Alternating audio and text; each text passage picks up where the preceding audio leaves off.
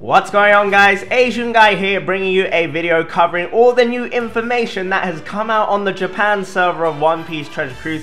As you can see here, there is a crap ton of different islands to run right now. I've not done anything on my main account. I've already investigated a little bit on my second account, so hopefully I can explain this to you as clearly and as quickly as possible. So the very first one is the prize draw island, or kind of like a bingo more like, and I will explain this as best as possible. So once you clear this island, I'm sure most people have already done it. Don't worry, you don't need to buggy this or anything. There are no rewards, just use a Neptune team or whatever. Can't even remember if you get EXP for this, but once you clear this, you will be presented with 9 different islands for each of the straw hats, and then you can clear those in any order, and you can clear them a maximum of 5 times in total for all of those together. So you can only pick 5 different straw hats. And then how this works is, let me open the website. If you click the little white speech bubble with gold font inside it, or gold writing inside it, it will take you to the website. Obviously most people won't be able to read this, so I'm going to try my best to explain it. How this works is, so once you've cleared your islands, as you can see here, you open this, you clear this island, you'll be presented with a bunch of different straw hat islands, and then you can clear those in whatever order you want. But the way you clear it is, for example, if I cleared Zoro first, Zoro will go into slot A. Then if I follow it up with Robin, because they're meant to be together, according to my wife, you will have Robin in slot B. And then if you have Frankie, after that, he will go into slot C. And then you have Brook and then Luffy after that, they will go into slot D and E. And now these, if you are able to match these with what is presented by the RNG, I believe is individual to everyone. Not everyone is going to have the same order that the RNG person has, or the whatever the website provides basically. If you are able to match that a certain amount, you will be given rewards based on that. So, for example, if you get a perfect match, you will get the first prize. So for all 5 are in the correct order. This is random, completely random how it's generated. You can control your own, but you can't control how the randomly generated one is going to be.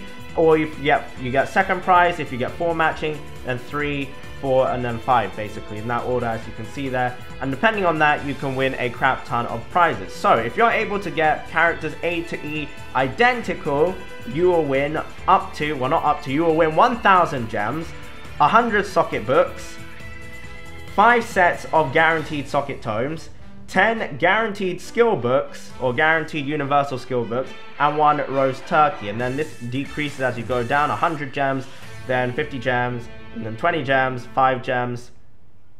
And then if you fail, I believe everyone is going to get this regardless if you fail or succeed. You get 5 free rare recruits, gold and above. So that's very, very nice. So 5 free pulls. So that is the first island. You clear that, do that in whatever order you want to. Honestly, it really isn't going to make a difference. There's no tactics you can put to this. Maybe you can put in some superstitions, whatever you want to do, but that's just how it's going to be. After that, you have all of these Katakuri pirates, Big Mum pirates, and then tomorrow, after I've uploaded this video, so the day I'm uploading this is the 28th in the UK anyway, and once you've done this, this will give you 5 copies each of certain characters, which you can then feed to raise the support level, which is a new function that was added with this most recent patch to the game, to increase the support level of those certain characters. So you get them from Chopper Man missions, so there's no point running buggy teams into this. And then tomorrow we will be versus the Straw Hats, and this is all there basically to boost up your teams for the upcoming Blitz battle. The Blitz battle has not started yet. Whether or not your team Katakuri or team Luffy is completely random. But let's see if I can actually open that website again, because that website will take you to the link. If you go to the very top and you go to the far right, it will say Luffy versus Katakuri, where it says the versus sign.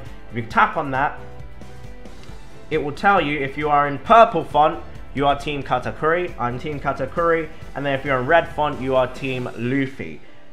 The rewards for this, I don't like how they've done this, because I can't personally impact if I will win the free legend. So in round one is going to take place from the very first day of 2019, 1st of January, all the way up till the 3rd of January. Now how this works is, whoever scores the most points by the end of this round, this team, so if team Luffy has 51% and Katakuri has 49%, well, unfortunately, team Luffy is going to be getting a free legend.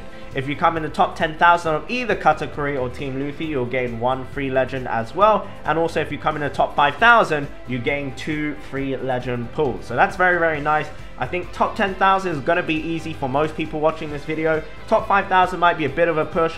I'm not sure if they are going to be boosted units or not. Most likely going to be boosted units. And then there's going to be a ton more other stuff, different rounds to go throughout this. So there's even going to be a treasure map mode round, which is a little bit tedious. So the treasure map round, if I can find it, or these are all the prizes I'll be. So round 2 will start from, I believe, the 9th of January till the 13th of January. Now how this works is based on how many runs of treasure map you do, most likely, because you either, depending on what team you are, so for me, I'm Team Katakuri, I will have donuts on my map, and for the number of donuts I'm able to consume, I will be able to contribute towards my team's tally of consuming all the donuts as possible. So 1,000 kilograms worth of donuts versus 1,000 kilograms of meat. So whoever completes this first is going to get another free legend.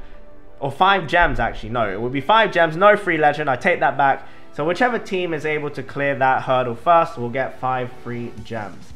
Very, very nice. I have a feeling Team Luffy is going to win. I looked on Japanese OPTC Twitter. Seems like a lot of the top players are unfortunately Team Luffy, but I would like to believe Team Katakuri is going to carry me. And I say carry me because I won't have much time to be able to do this event because I will be on holiday skiing, so there's really no chance for me to do this, unfortunately. And then round 3 will be from the 18th of January to the 20th of January, and it's based on how much damage is done, and then the winning team will get a free legend. Now that's all quite far into the future, so I will elaborate on part 2 and part 3 later on in the future. Whereas part 1, let's take a quick look. What are the prizes for part 1? So part 1 is all about clearing these different islands that you have. Once you clear Cracker, you'll move on to Brule and then to Perispero, and then all those units will have those useful supports there. So Nami there will be a useful support, Chopper will be a useful support for that island, Pedro will be a useful support for the Perispero island, and so on and so forth, depending on which side you're on. So if you're on Team Luffy, you're of course going to be trying to take out this pathway. You're going to be taking out all of these units here, so you should be clearing the Big Mom Pirate Islands that are available today. If you're on Katakuri, then you should be focusing on the Big Mom Pirates that are available tomorrow. Having said that, you don't need to do any of the islands that are currently available right now. The event, the Blitz Battle, does not start till the 1st of January. Right now it's just preparation and a little bit of practice and letting you guys know how it kind of works. And once you cleared all of that, you will unlock the Master Difficulty final stage, which for me is going to be the gear for Luffy. And of course, if Flambe appears, there's going to be extra rewards as well. So she's probably going to be like a secret stage or something like that. And then you'll be able to see your points on this website. I will leave the link to the website in the description down below as well. And this is, I believe, community rewards. So community rewards, if everyone is able to hit 25 million points in total, 10 free gems for everyone, and then, beg your pardon, the rest of the stuff is just free goodies as well. You got belly there, turtles, and this new item that you can see here is, so the very first one is a small chance of increasing support level, medium chance of increasing support level, high chance of increasing support level, and guaranteed chance of increasing support level. So that's the important stuff there for now. I believe, depending on your rankings, here are the rewards. So if you come in the top 10,000, 1 free legend pool, 4,000 to 5,000, 2 free legend pools, 3,000 to 4,000, you get guaranteed universal skill books and 5 gems. This increases to 2 guaranteed skill books and 10 gems, and then 3 guaranteed skill books, 15 gems, and so on and so forth, as you guys can see there with the numbers. Hopefully that's everything so far. Part 2, I believe there is somewhere. Is this part 2? No. So part 3, based on how much damage everyone is able to deal, in part 3, everyone will most likely, I'm going to say most likely, get a free legend. If 1 billion damage is done by the entire community, the JP community, then everyone will get 1 free legend pool. So regardless, most people are going to be getting a free legend pool. After 1 million damage, so everyone gets a silver or higher pool. Whoop-de-doo. So there you have it. That's the interesting stuff. I believe there's other stuff as well. So if you are a returning player, if you have not logged in once at all to this date today, since the 28th of September, starting from logging in, I believe, today, you will be able to gain 10 gems, 1 free rare recruit, 4-star and above, 10 large limit break potions, 5 million belly, and a ton of limit break EXP items. Not limit break EXP, limit break items and crystals there. Second day, you'll gain another 10 gems, 1 free rare recruit 4-star and above, 50 hidden tomes or 50 socket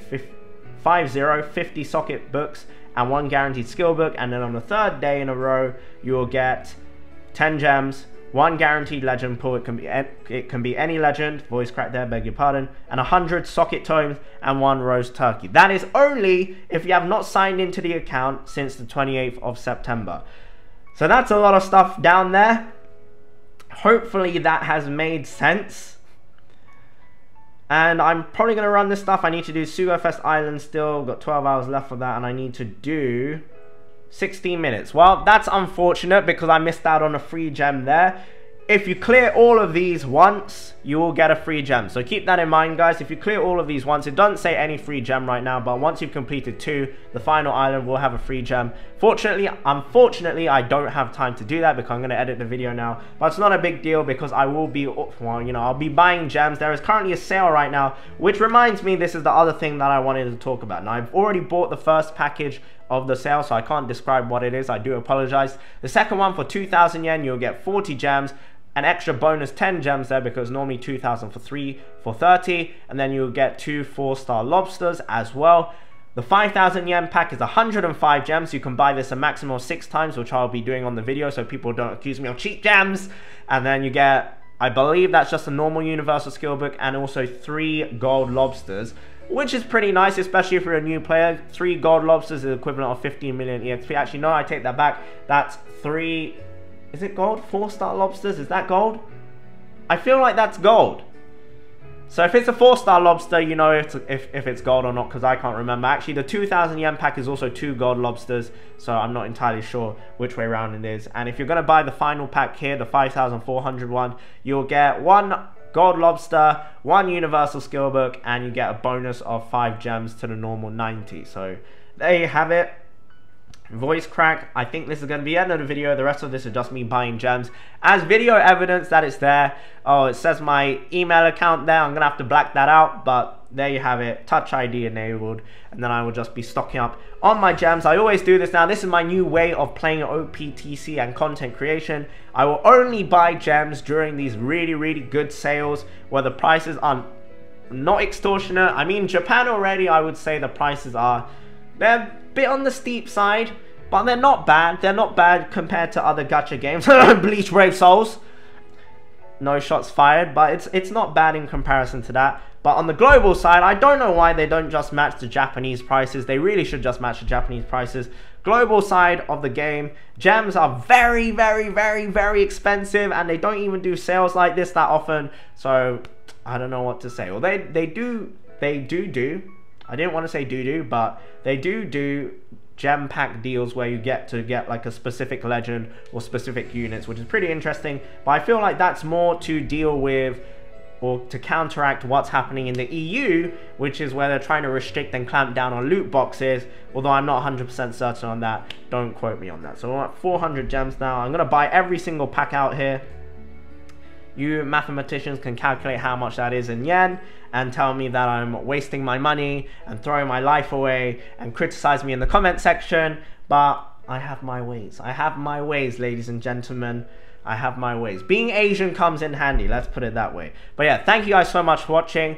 I hope that made sense to you. I will be uploading either today or tomorrow a more detailed infographic video talking about the Sugo-fest, the Katakuri versus Luffy G4 spoiler dude thingamabob Sugo-fest. It's really hard for me not to say his name, but the Luffy vs Katakuri Sugo-fest, there's 3 different parts. Bear in mind, guys, I believe on the 4th of January all 3 parts will be available in the tavern, and you just scroll between them and then you can pull from any one of those. Your counters for your multi-pulls do not reset. I mean, they do reset, sorry. They do not carry over. So in part 1, if you do 2 multi-pulls and then you go into part 2 thinking that you're going to get your 3rd multi-pull with just 1 multi, that's not going to happen. It completely resets down to 0, and also the same from part 1 all the way to the final 3 parts where they all align together. So you'll just be able to scroll like this how I'm doing right now between the 3 different sugo-fest. They're all part of the same sugo-fest. Katakuri is rated up on all of them. Remember, Gear 4 in his 6+ version, in the Superman form. Superman is not the actual name, that's just what I use as a spoiler placeholder. But in the Superman form is guaranteed on the 9th multi-pull with max skill, max sockets. If you have been saving up gems, well, this is a very, very good sugo-fest to pull on, because the anniversary sugo-fest, 4-year anniversary for Japan, is going to be, I believe it's in either June or July. By that time, you would have been able to save out like 500 gems, especially if you're a free-to-play player and you're very good at controlling how many gems you spend per sugo-fest. You're going to be having a very good time. Japan gives out basically 3 gems every single day of the month. It's guaranteed 2. Most of the time, there's always one sort of island or 2, 3 different islands that give you a free gem, whether that be a Turtle Island, Treasure of Buggy Island, the Sanji Lobster Islands, sugo-fest Islands, whatever, any kind of random islands that come out that give you a free gem. So essentially you're getting 3 gems every single day. You get login bonuses, so every single month essentially you're getting around 100 gems. So by the time it's the 5-year anniversary, you should have at least 400, 500 gems. So this sugo-fest incoming, TLDR, if you don't have any top tier legends, a fantastic sugo to pull on. 2.5 times legend rate. I believe, bought out all of the discount packs other than this 2,000 yen one, and then once we're done with the 2,000 yen one, that's going to be it from me, guys. Thank you so much for watching. Thank you so much for the lovely wishes on my video. The last video I did was not very good. It was very, very bad, low quality compared to the other videos that I normally do, especially commentary wise. I was stuttering so much because I was trying to translate on the fly. Little did I know Koala-san had already finished most of the translations down below. I mean, I gave you guys the useless captain abilities. Please appreciate the effort. I'm just kidding, guys, but thank you so much for watching. Have a wonderful, wonderful day, and bye-bye. Remember to hashtag Danka Bandai with a bellissimo, and then you will be blessed for this upcoming sugo-fest. Look forward to the video I will be doing later today or tomorrow, talking about which parts to pull on, which parts will suit your box best. And thank you so much for watching once again. Bye-bye.